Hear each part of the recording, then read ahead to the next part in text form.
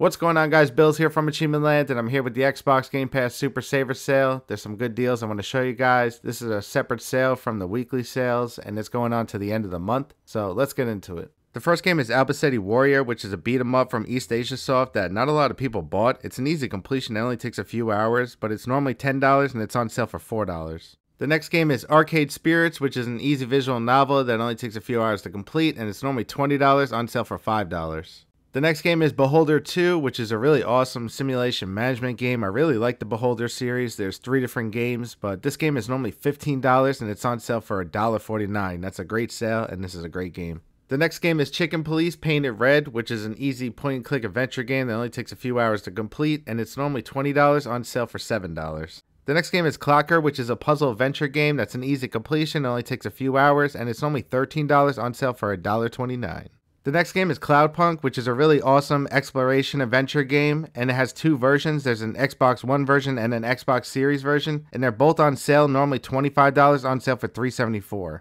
The next game is Cluedo, which is Clue on Xbox, which is really cool. It's normally expensive, but you can get the deluxe version, which comes with DLC that has achievements, and it's normally $36 on sale for $14.39. The next game is Crybabies Magic Tears, which is a really easy completion. It only takes an hour or 2, and it's only $35 on sale for $14. The next game is Dad's Monsters House, which is a point-and-click adventure that's an easy completion. It takes an hour or 2, and it's only $7 on sale for $3. The next game is Dying Reborn, which is an easy puzzle adventure game that only takes about an hour or 2 to complete, and it's normally $20 on sale for $2. The next game is Fresh Start, which is a really fun game. It's kind of a mix between Island Saver and Power Wash Sim. You go around and clean up islands. It's a really fun and easy completion, and it's normally $20 on sale for $9.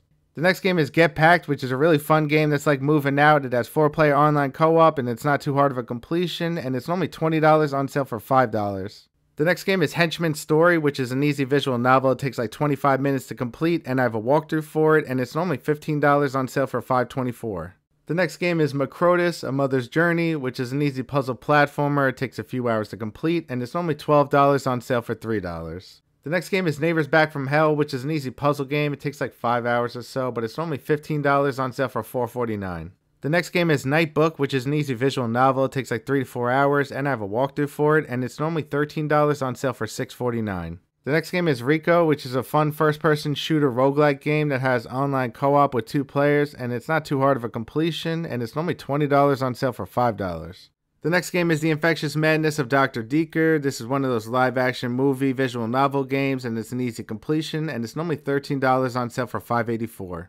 The next game is The Plane Effect, which is an easy puzzle adventure game that takes like 3 to 4 hours of the walkthrough, and it's only $15 on sale for $6. The next game is The Shape-Shifting Detective, which is another live-action movie visual novel game that's an easy completion, and it's also normally $13 on sale for $5.84. The next game is The Sorrowverse, which is a first-person puzzle adventure game that's an easy completion with a walkthrough. It takes like 3 to 4 hours, and it's normally $15 on sale for $4.49. The next game is Time Carnage, which is a pretty fun first-person shooter survival game. You fight waves of enemies. It's a little challenging, but it's a good sale. It's normally $12.49 on sale for $5. The next game is Wavetail, which is a really great game. This game should have came to Game Pass, but it never did, and not a lot of people bought it because it's a little expensive, but it's a really awesome game, and it's an easy completion. It's very straightforward, and it's only $30 on sale for $13.49. And then the last game is Who Pressed Mute on Uncle Marcus, which is another live-action movie visual novel that's an easy completion, and it's normally $14 on sale for $6.49.